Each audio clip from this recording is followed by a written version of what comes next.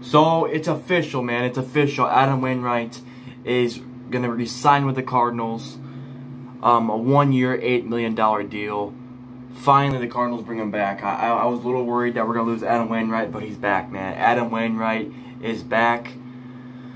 We'll see what happens with Yadier Molina and Colton Long. So I think Yadier, I'm just glad that Wainwright's back. I knew he'd come back. 1 year, $8 million. It's pretty good for Wainwright. He was one of our best pitchers last year for the Cardinals, man.